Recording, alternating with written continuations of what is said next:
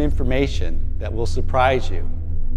For the past 20 years, scientists have been studying tiny, beneficial soil organisms called mycorrhizal fungi that will change the way you think about growing plants. We've been delving into the distant past, and we've uncovered a secret. It's time you know, and that secret is hidden right beneath your feet.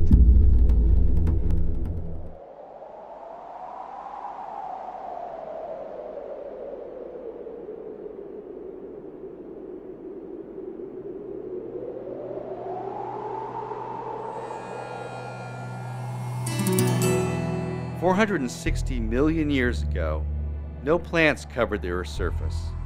Compared to today, our land masses were barren and lifeless surfaces. Plants only existed in lakes and seas and lacked the elaborate root structures that they need to conquer the harsh conditions on the land. But around 460 million years ago in this ancient landscape, a miracle of sorts occurred. A marriage of convenience occurred between primitive plants and a specialized fungus that changed the world. It's the story of your plants and how they got here. Long ago on this ancient landscape, the specialized fungus entered the primitive root of the aquatic plant. The fungal thread secured its energy source from the plant, and in return, the fungal filament explored the harsh Earth's surface. The plant acquired the needed nutrients and water to sustain life from the fungus, and that resulting evolutionary leap allowed plants to inhabit the land surface and has shaped life as we know it today. We call this symbiotic relationship between plant and fungus mycorrhizae. The mycorrhizal relationship not only still exists today, but has become one of the most important relationships on Earth. About 90% of the world's plants form the relationship in their natural habitat. That includes most of our important forest tree species, nursery plants, and agricultural crops.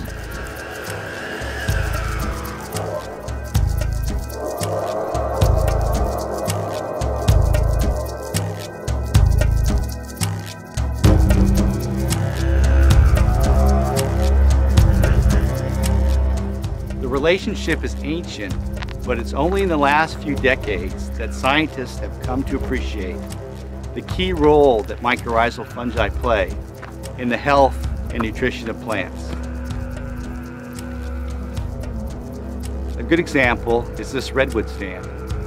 These trees are 300 feet tall, 800 years of age, and 10 feet in diameter, and they grew here without irrigation, without fertilizer, without pesticides. How did they do that? Well, that's a question I asked myself 25 years ago. Hello, my name is Mike Amaranthus, and I am a microbiologist. I began studying why trees and nurseries were stunted after fumigation.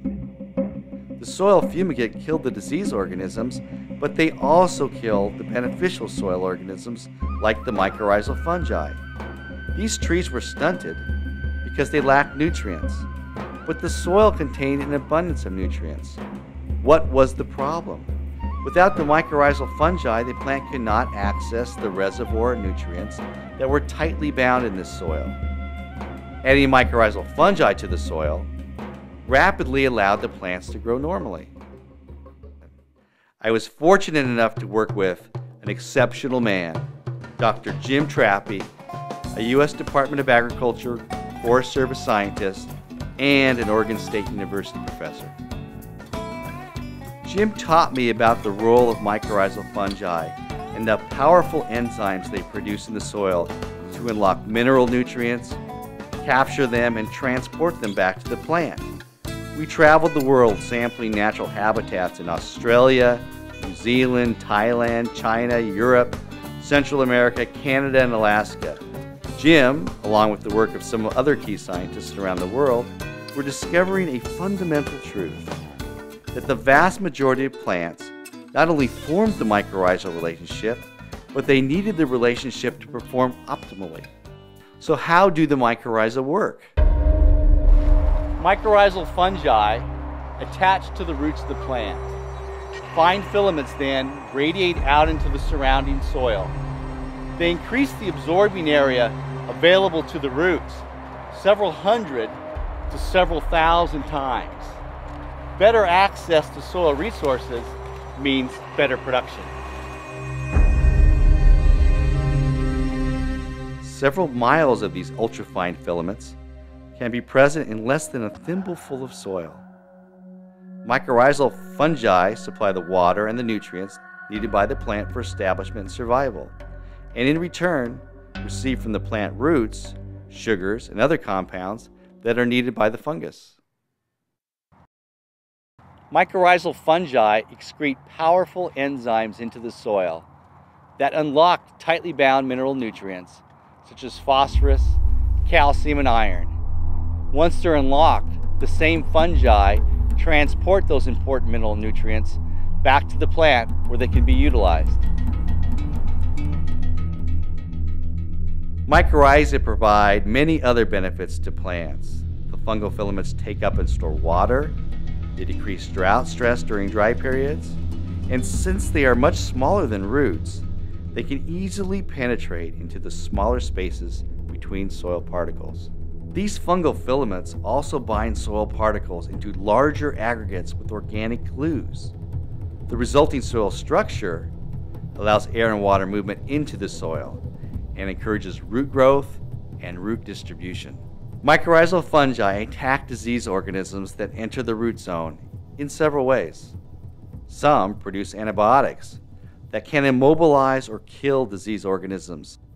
Others actually set traps for root-feeding nematodes and strangle them.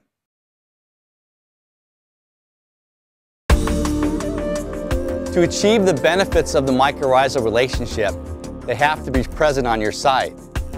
Research indicates it takes years, even decades, for mycorrhizae to repopulate a construction site such as this.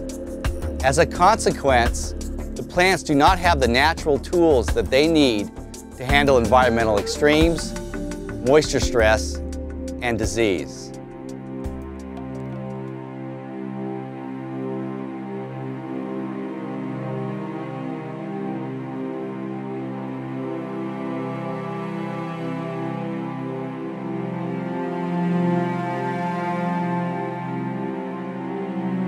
We now know that mycorrhizal populations have been lost, where we've seen severe fire, compaction, erosion, grading, topsoil removal, tillage, paving, and pollution, and the use of certain chemicals. These conditions are definitely not the conditions that plants face in their natural environment.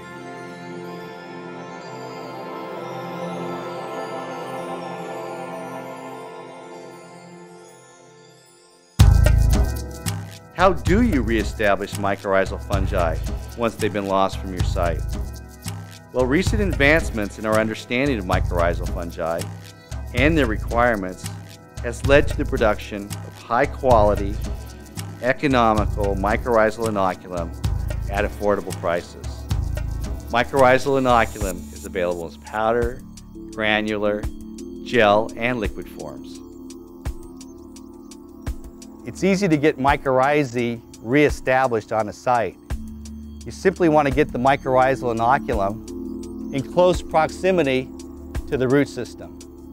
And you can do that by simply sprinkling the inoculum in and around the root ball. Or you can even water the mycorrhizae in later after the plant has been established. But by getting the mycorrhizae established early, you improve the ability of this plant to perform and also decrease the maintenance costs in terms of fertilizer and water. When you reestablish mycorrhizae at your site, make sure you use mycorrhizal products that have a lot of species diversity. Having diversity assures the best plant performance across a wide variety of soil conditions and plant types. Our MycoApply products have been shown to be effective in over a dozen university and government studies in the last 3 years. University testing indicates our products to be of the highest quality commercially available. When it comes to customer service, mycorrhizal application has its focus on you and your needs. You'll find a dozen different product options, including powders, gels, granular and liquid forms at affordable prices. We can also produce custom blends for your specific site and plant conditions. Customer satisfaction is our #1 priority and the reason Mycorrhizal Applications has become the world leader in diverse quality inoculum production. I want you to take a moment and imagine your favorite plant. It can be anything, a garden vegetable, a flower, a towering tree. And I want you to capture the mental image of that plant. And now close your eyes, and I want you to view your plant. With your eyes closed, does your mental image include the roots and the mycorrhizal fungi? If it does, you have a much better appreciation for the living soil and the secret that lies right beneath our feet.